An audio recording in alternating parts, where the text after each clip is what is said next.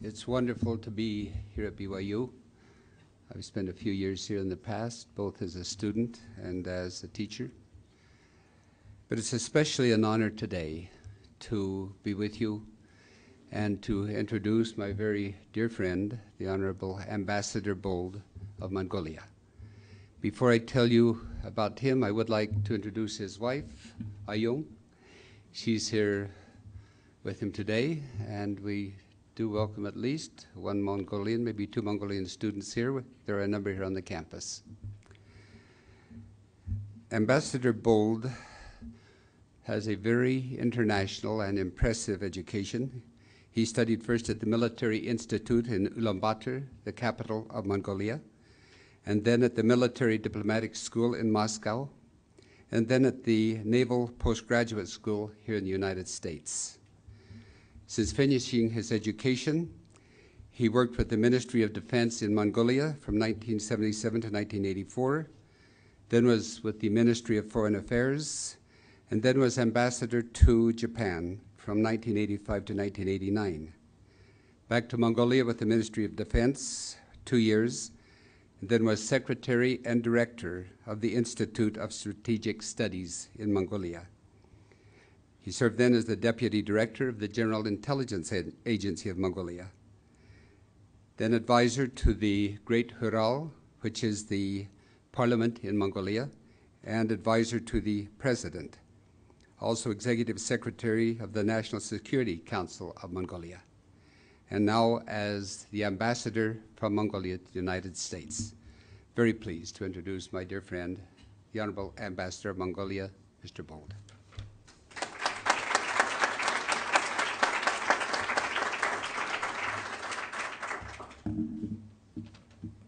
Thank you, Dr. Jackson, for your kind introduction. Just one correction. I was not ambassador to Japan. Yes, yes, at the embassy of Mongolian Embassy in Japan.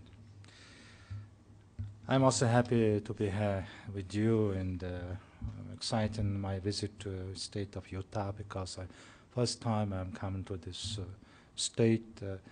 But the second time to this university. And last January, and we've been to the university, the Brigham Young University in Hawaii, and we impressed very much by our visit there. So this time, I would like to talk a little bit about the country which we call Mongolia. Probably you know well about the geography if you look at this map. My name is the B-O-L-D, Bold, as the Dr. Jackson said. I always start my talk with promotion of my name, because Bold is very popular name in the Mongolia. Almost 1/5 of men in this country has such name, Bold.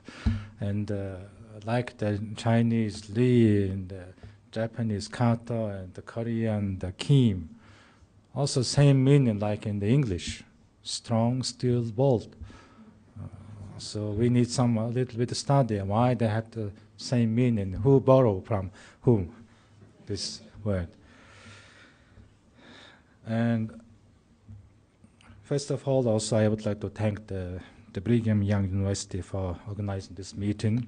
It's a wonderful opportunity for me, because I heard a lot about this university even before come to United States as ambassador, because the reputation of the university among the young Mongolians are very high, and many parents highlighted of this university.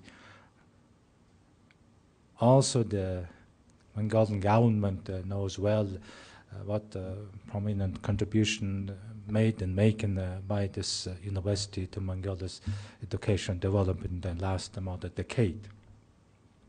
When I visited this university camp in Hawaii, I found that more than 50 students from Mongolia, and surprised very much how and when we have such a large number of students there.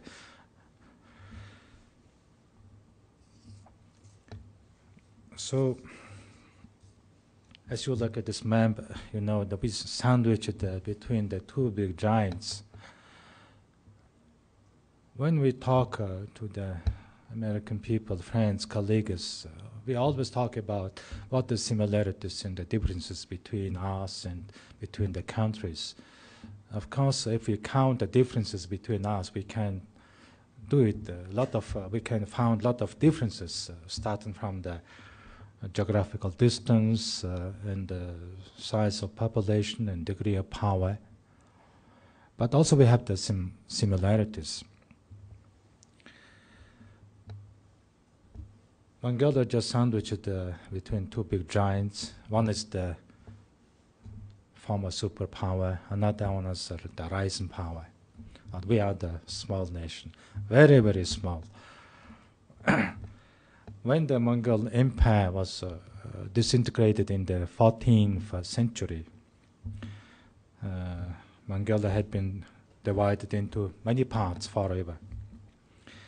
And today you can find the remains of the Mongolian soldiers everywhere, on the Sea of Japan, and the Krakow Church in the Poland, in the mountain villages in the Afghanistan, and outside of Baghdad and Basra, even in the mountains of the former Yugoslavia. And yes, and we're proud of our history and ancestors. For us, they were not the barbarians, as some describe them, because it was time the Mongol Empire that promoted three basic things. First one is the freedom of religious. Second one is free trade system, which is now trying to do American government. And last one is the Mongolians promoted interaction among the civilizations. Who don't agree with this policy, first go away.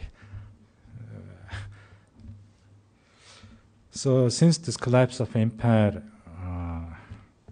to preserve our own identity and not to be assimilated into the two big civilizations which surround us, were the most priority for the small nation, even today, for many centuries. And last century, 20th century, have been the century of the struggle for the liberty, survival, and independence of Mongolia. During the last century, we declared our independence twice. But each time, this decision had been decided by our neighboring countries, unfortunately. Mongolia proclaimed itself as the republic and approved its first constitution in 1924. And Mongolia is a country with 100 of years of the proud tradition and the statehood of history. And next year, 2006, we are going to celebrate 800 years of the establishment of the Mongolian statehood by the Genghis Khan. And today, Mongolia is the republic with parliamentary government and with the directly elected president. The Mongolia's new constitution, which we approved in 1992, stipulates there should be the democratic and the civic and humanitarian society in Mongolia.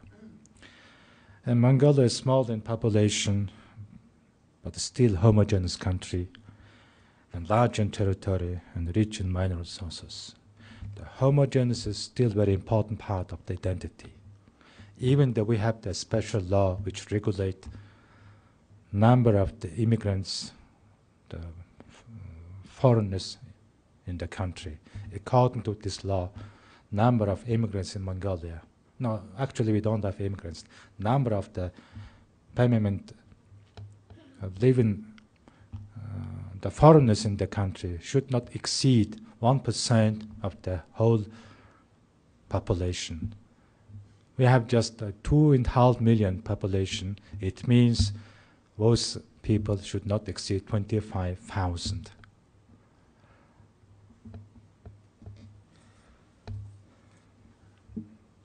And today, the Mongolia, they managed to build up the multi-party system, And we have more than 20 political parties. If you compare it with this small population, it's too large number. And we held since 1990 the 9 free and fair elections already.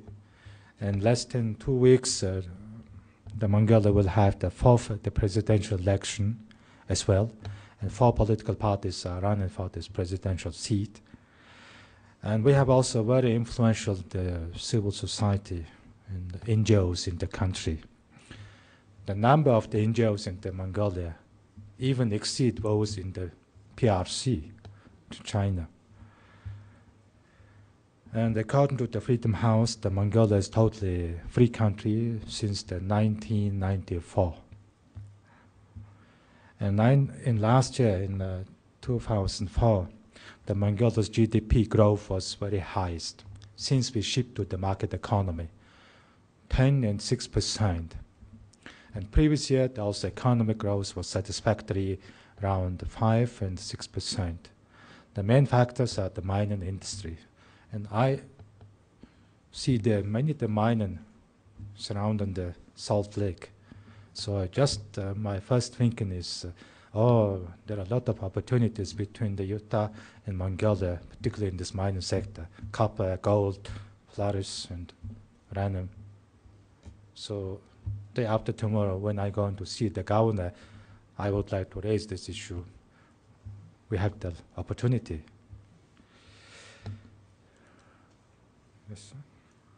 Okay, I'm sorry. So there's a state logos of Mongolia, a state symbol, state flag.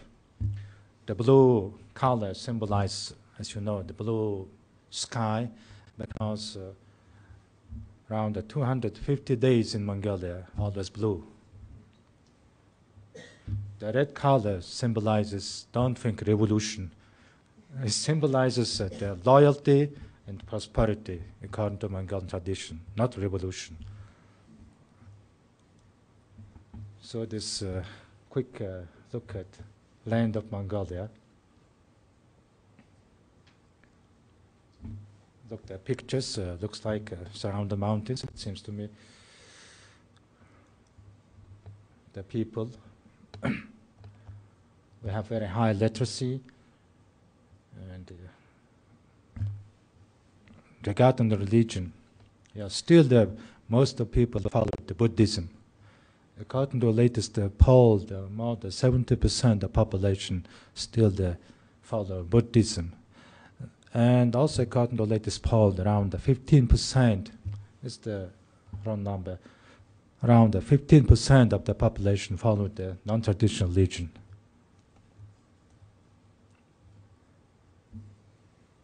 And population growth is declining. And 10 years ago, we had the 3% annual growth, but now it's declined. So ethnic structure of Mongols. This red color shows the Russian area where the Mongols people live there still. The Buryat and the Tova republics, which are bounded with Mongolia, where we have around 1 million Mongols still. In the west, there is the small autonomous republic in the Russia where Mongols settled. This red color shows where the region of the China where the Mongols settled. And we have around 3.5 million Mongols in the China. It's no more the Mongolian citizens. They belong to the PRC. And altogether around the world, we have around 6 million Mongols. Only 2.5 million in my country. So, quick look at the economy.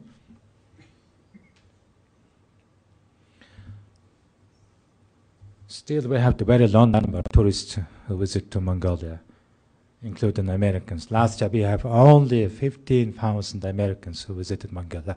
Still not good enough, very low number. Even we made the decision to exempt all Americans from the visa fee, but still the law is number is very low.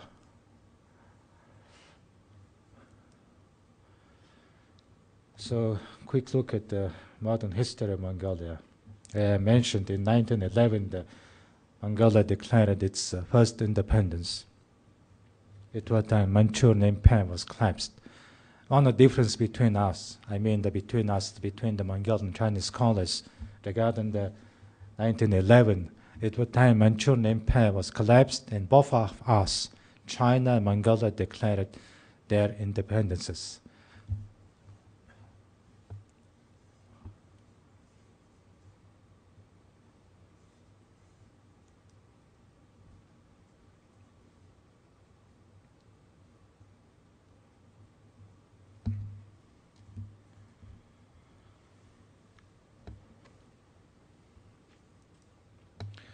Okay, so it's the Mongolia's external environment. The prior we moved to the democracy and market economy until the 1990.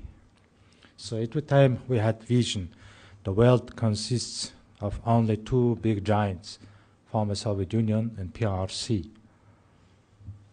The bear is very big. At the time, the dragon is a little bit small at the time. Why the wolf? And we are. They say the Mongolian originated from the wolf, according to legendary. There is such saying, the wolf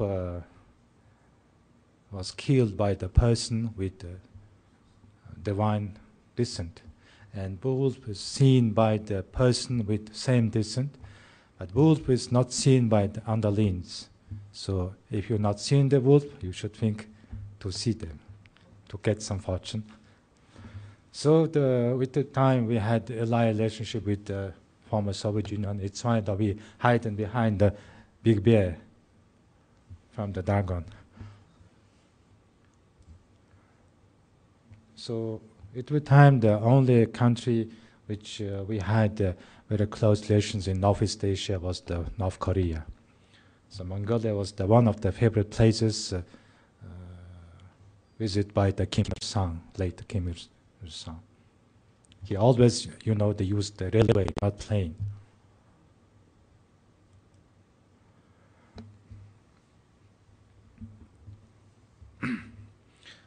In the early 1990s, there was the big debate in Mongolia after the disintegration of the Soviet Union, which region we should choose in order to belong to.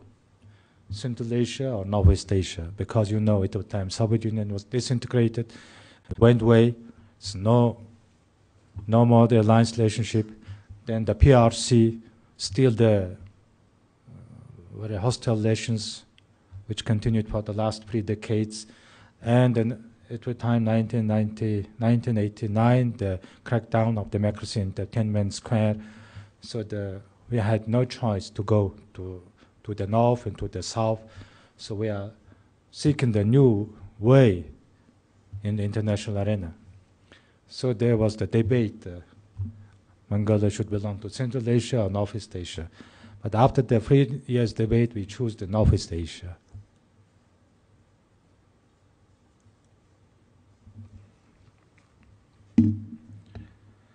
So today, the foreign direct investment is helping the industry in Mongolia to continue to expand, and ecotourism is also flourishing in the country. In addition, the pasture-dependent livestock still is a very important sector of the economy in the country. And Mongolia is still the second largest producer of cashmere in the world after China. And Mongolia and PRC, very hard competitor in the world market by the cashmere garments.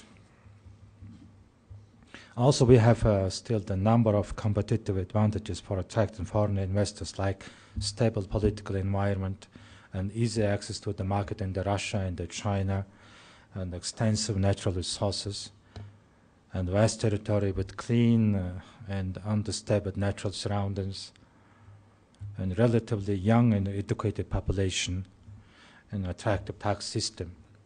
If you look at the population structure, still the 50% of the population is under the age of 35. And around 70% of the population is still under the age of 16, very young population. Even the president, former president, prime minister, leadership, very young. when the foreigners visited and met with our leadership, they're surprised how you manage this country. Also, Mongolia, as mentioned, even though the landlocked country, but we have very limited infrastructural access to the rest of the world. So therefore, we want to join the world economy by placing high priority on the production on the large capacity of major mining projects development, as I mentioned. Also establishing some of the competitive chemical industry and increasing productivity in the agricultural sector. For instance, we have very qualitative the lamb and beef in Mongolia we produce. But when we look at the Russian Far East, they always bring the lamb and beef from where? From New Zealand and Australia. And we're surprised, and we always trying to talk to Moscow. You can buy our very cheap, very quality meats. Why are you doing this one? But you know that it's very hard to talk to Russians. They enjoy very much with the meat from the New Zealand and Australia. They spend a lot of. So it's very understandable. So still though in economic sectors, so we are focused on improving this international competitiveness of our copper and Kashmir products and accelerating the development of mining, infrastructure and tourism. So you can find this on our placement in the Northeast Asia. Also, meanwhile, the Mongolia's this narrow economic base makes the economy highly vulnerable to the weather. It's why the weather is very important condition for the livestock in Mongolia. In the last 2 years, we have very mild, nice winters, which created very favorable condition for the growing of the livestock. But in previous 3 years, we had very harsh winters. It's why we lost around the 1/3 of our livestock. We have around 29 million livestock at the time. We lost almost 9 million at the time. Also, the private sector is very important in Mongolia's economy. The 80% of the GDP belongs to the private sector. If you compare this figure with Russian and Chinese, our figure is totally different.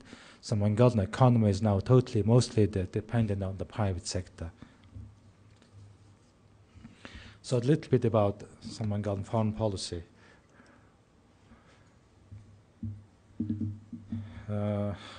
We pursue the independent, non-aligned, and multi-pillared open foreign policy. Too much open foreign policy, as we say. And we are gaining more and more friends from the outside world. We are gaining more partners from the outside world. And we advance our position regionally and internationally. The foreign policy priority of Mongolia is just to develop long-term, stable, and friendly and good neighborly relations with its two neighbors, with PRC and China. So one of similarities between the United States and Mongolia is you have naturally, geographically, two neighbors. Your relations with Canada and Mexico, very important, of course, and our relations with China and Russia, same. If you do something wrong regarding your relations with China and Russia, next month you will get more higher fee for your transportation, your goods to outside market. We export a lot of textile to the US markets. So it's very important, our relations with China, therefore very vulnerable. Also, meanwhile, we're trying to maintain the balanced relationship with both China and Russia. So you can see how we're trying to diversify and balance our relationship with our neighbors. Before the 1990s, almost more than 90% of Mongolia's trade went to the former Soviet Union, totally dependent on them. But now you can see now it's around 50% of Mongolia's trade goes to both Russia and China. So we did this one. We tried to diversify our source of foreign trade. The rest of the foreign trade goes to the outside world. Because our relations with both China and Russia were always the matter of life or survival for Mongolia. When two neighbors the rival to each other, the choices available to Mongolia in international relations were limited, and Mongolia needed to lean to one of them. It's the very limited choice. This policy always left another one in apprehension. But today, such a rivalry relations between them is over, and we hope almost forever. We hope still. So, thereby Mongols maintains the balanced relationship with both of them, Russia and China. So now they are our main partners, main trade partners, main investments to Mongolia. But on a wide range of political, historical, and strategic issues, Mongolia has worked with both our neighbors, always with open, big eyes. Still, we need this.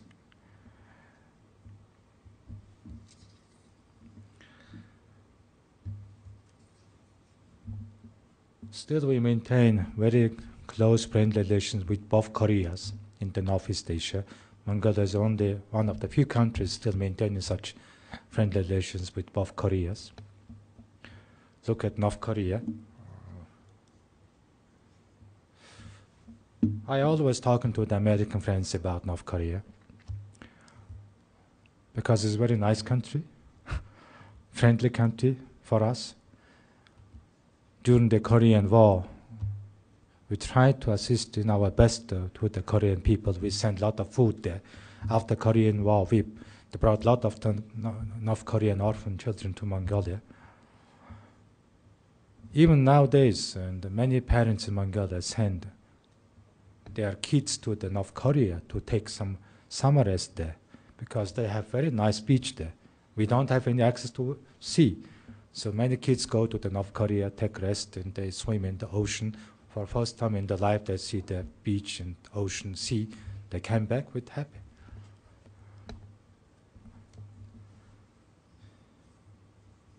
Japan is our largest donor country in Mongolia. Japan still sending the largest number of tourists to Mongolia. But in last year, when I take my vacation and back to my home, I was surprised by the large number of tourists from Germany and France, not from the United States. The capital streets full with tourists from France and Germany. So where is Americans? I asked. And then I asked the American colleagues, why you not take a vacation, go to Mongolia? They complained me. Because the Europeans, they have the longer vacation than we are. It's why they have the more time to visit other places. It's why they are. But this policy, for instance, Mongolian aviation, we operate both the Airbus and Boeing, two hard competitors. The Boeing company always telling us, oh, Ambassador, why you should just sell the Airbus to us, to Boeing company, and we will give you another one. You don't need to maintain such the competing the airplanes because it's very expensive. But but to maintain the Airbus, to operate Airbus in Mongolia is, the symbol of relations between the Europe and Mongolia. Also, it's very useful to have the two competitors in the Mongolia.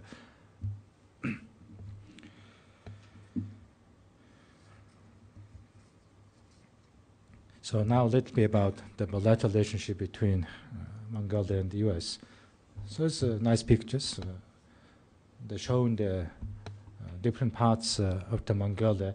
If you go to the west of Mongolia, you can find such high mountains. If you go to the north, you can find very fresh lakes there. If you go to the south, you can find this famous Gobi Desert there. East of the country is just a steppe, endless steppe. Some area. This is famous deer stones. Also, we call sometimes some of the Turkish stones, because the Turkish people consider the birthland of the Turkish people is Mongolia. this shows the linkage between the Mongolian and Turkish people too. Okay, I mentioned about this one, and so now it's environment where we are. You look, this bear became a little bit smaller than before. Look at the dragon, became stronger and larger. Particularly the stomach becomes larger.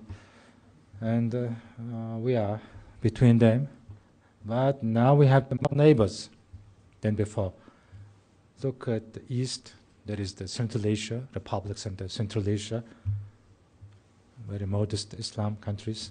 The Korea, above Korea there, this red and blue fishes symbolizes, you know, the Korean symbol. The Japan is still there. And we always, when we talk Northeast Asia, we always include the Canada, which is, we have some different view from our American colleagues, because Canada is very important for us, for you too. So Canada should be there, and Sam is still there. So it's a totally different environment which we had in 1990, which I showed you before. So still our headache is relationship between China and Russia. Is there any guarantee that relationship between them will not be deteriorated in the future? In last century, the relationship between them went down and up 4 times.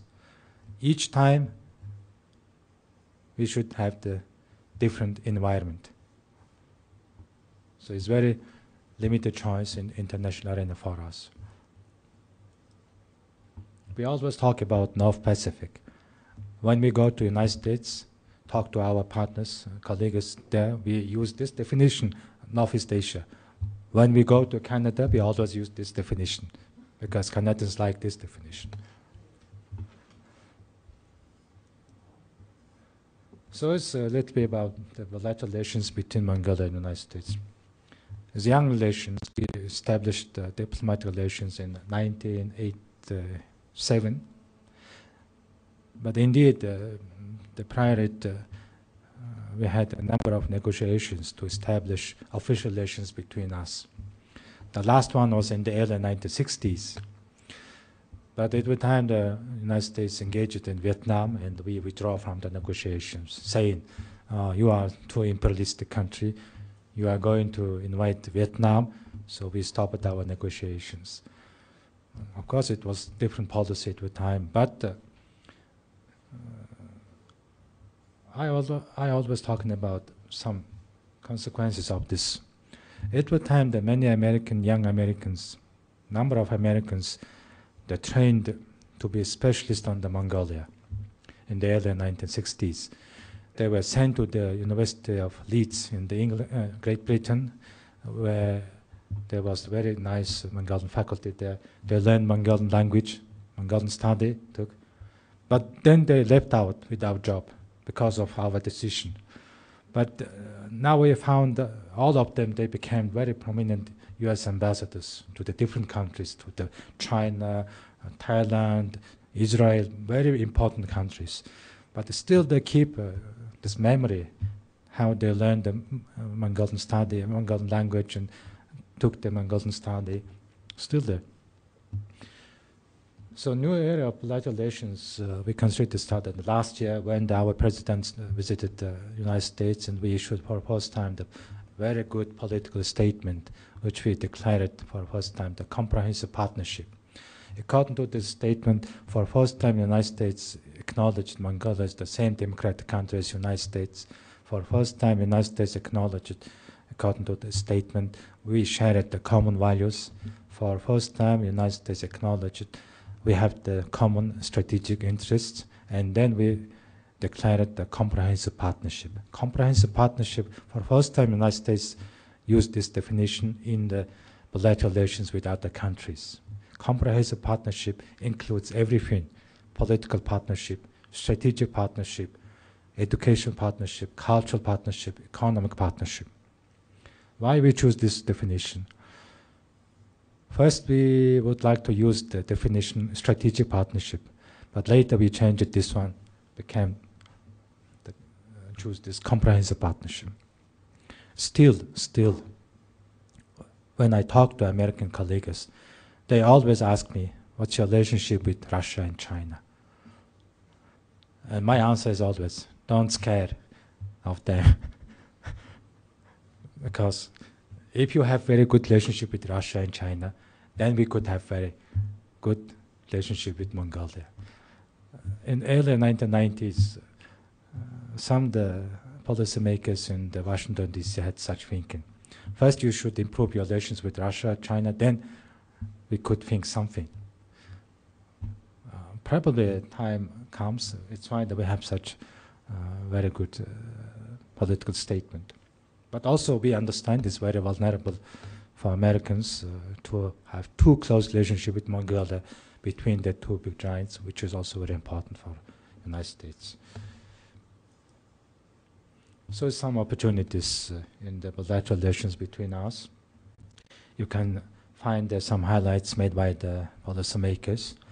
Last year, the former Secretary of State, Colin Powell, made a very good highlight of Mongolia. He said, Mongolia is one of the 7 democracies in the East Asia and Pacific. Mongolia is one of the 8 allies and friends in this area. So we're very proud by this highlight.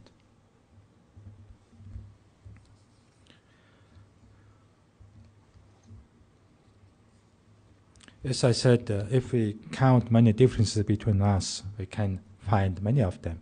But we have some similarities. For instance, geographically, both of us have only 2 neighbors. And therefore, naturally, we would like to be the 3rd neighbors to each other. If not in terms of geography, but in terms of friendship, partnership, and cooperation. It's very important. Also, both of us are renowned for their skills, as you know, as horsemen. Horses in the frontier were formative elements in helped shape our, American Mongolian national characters. So by expanding the bilateral relationship, we discovered more similarities between us. We share no common boundary, but we share the common values. For instance, last year, for the first time, the Mongolian caucus group was established in the US Congress. And so far, many of the congressmen joined already to this caucus, and many of them expressed to join this caucus. And last year, the Mongolia made the decision to make the English as the 2nd official language in the country. And we've taken all necessary measures to do the English as the 2nd official language. Before, the Russian was the compulsory study in the education system, before the 1990. But English replaced the Russian as the compulsory study since the 1990. And we are the last generation who speak the Russian. And nowadays, even they face the shortage of the Russian expert. It's not a good thing. So we made the English, not the Russian and Chinese as our 2nd official language. Of course, this decision has some political, educational, and other backgrounds. But all of information we get from the outside world is English, so it's just related to the educational and economic business opportunities.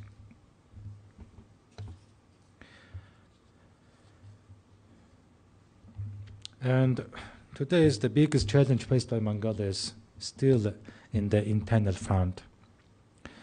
You know that domestic politics is always interesting in everywhere, and not exception in Mongolia. And indeed, there are a lot of jobs in Mongolia to be done to consolidate democracy.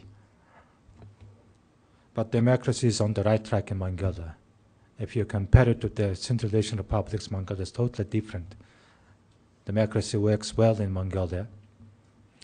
Also in turn, we are talking to these international publics. Look at us. You can take some example from us. Even we talked before with the President Kayo. Look at us. But they lost time at the time. And we are not Georgia and Ukraine, because democracy in Mongolia is our own product.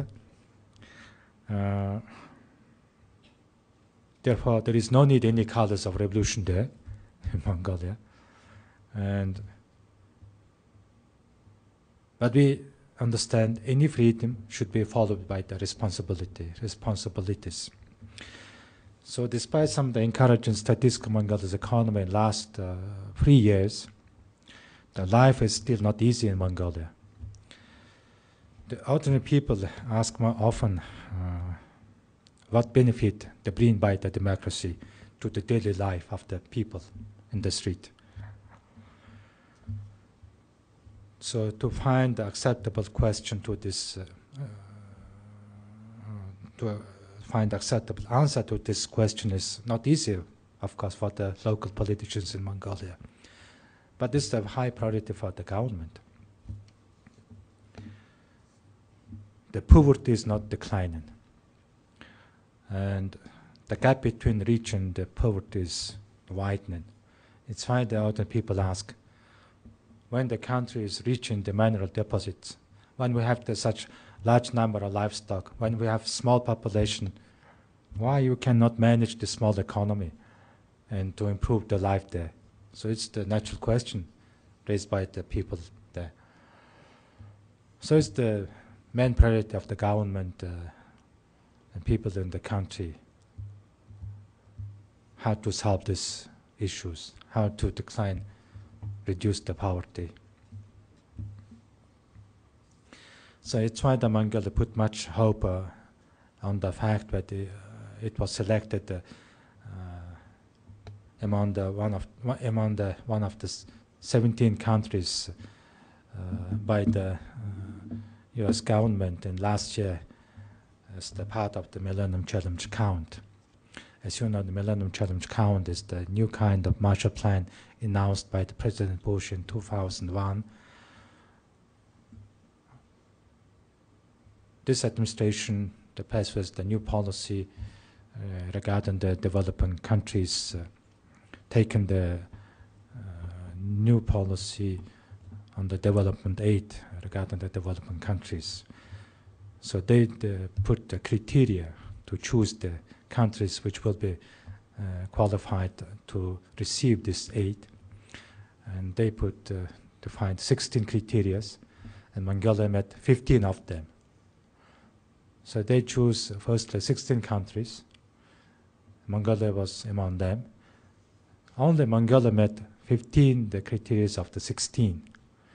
And other countries met just 10 and 9 criteria. So last year and recently we submitted our proposal to administration to get this aid with the amount of $252 million on education, including how to make this English second official language, on the healthcare, and on the infrastructure, and on the how to improve the business environment in Mongolia. So still we are negotiating with the administration to get this grant aid. So finally,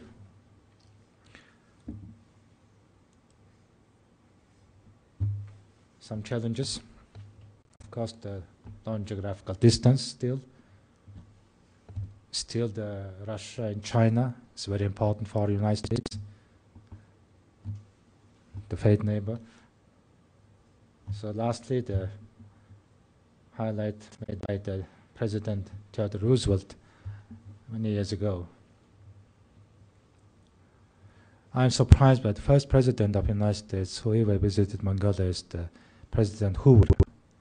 When he was the miner engineer, he visited Mongolia in the late 19th century and met with the head of Mongolian Buddha at the time, and he asked to pray for him because he said at the time, I'm going to run for the president, so I need some support from the Buddha, so please pray for me. But later he did this one, you know.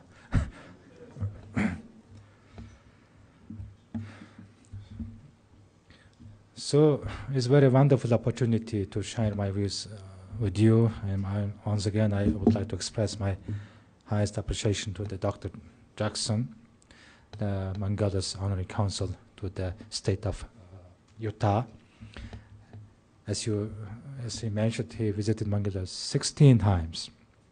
It's a large number. Thank you. And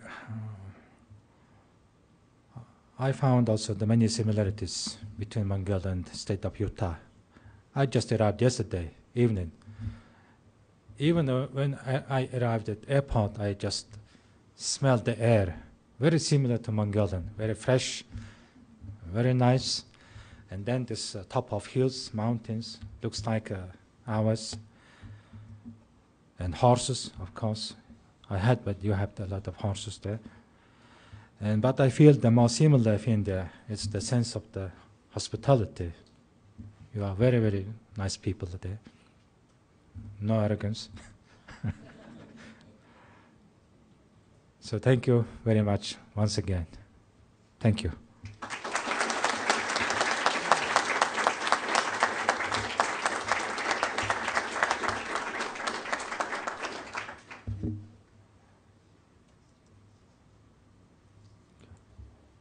So if you have questions, so I will try to answer. And no questions, more better.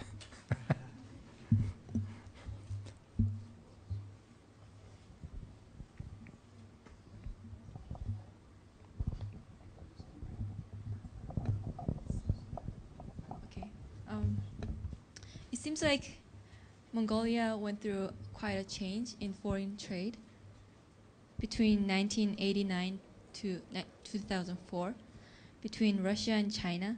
It seems like it went through a dramatic change of its ratio. Like, for example, Russia was 90% and 2004 was 22%.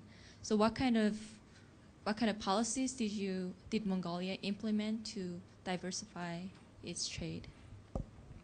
Yes, the former Soviet Union was the main trade partner of the Mongolia. But when the Soviet Union disintegrated, all of the relationship with the former Soviet Union were collapsed.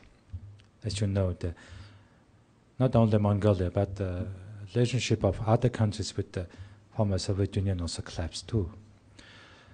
And there was the one issue between us, is big debt issue.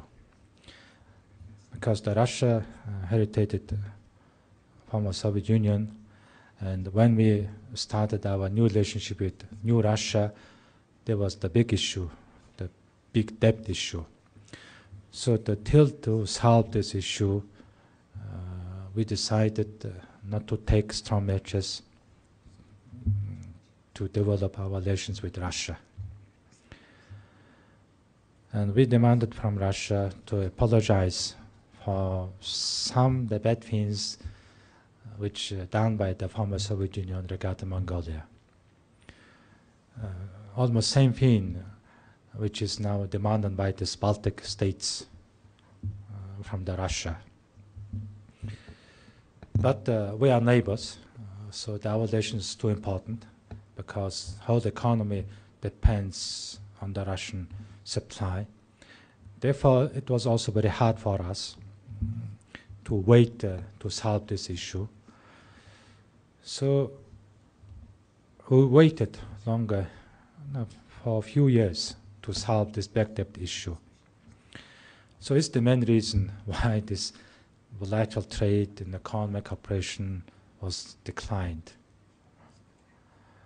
And then also we spent some time to find new rooms of the cooperation between us. So at the time we focused mostly on the Russian Far East because it's our neighbors, and we should explore some new opportunities in the Russian Far East and the trade and the economic fields. Then we solved this big debt issue 2 years ago. $11 billion the Russian government demanded from us for last decade. you should pay 11 billion US dollars.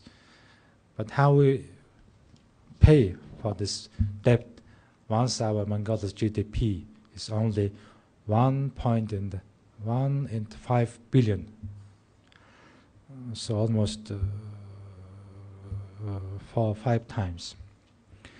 But when the President Putin becomes the Russian president, he's a young man, he's a very flexible man, he made decision to solve this issue.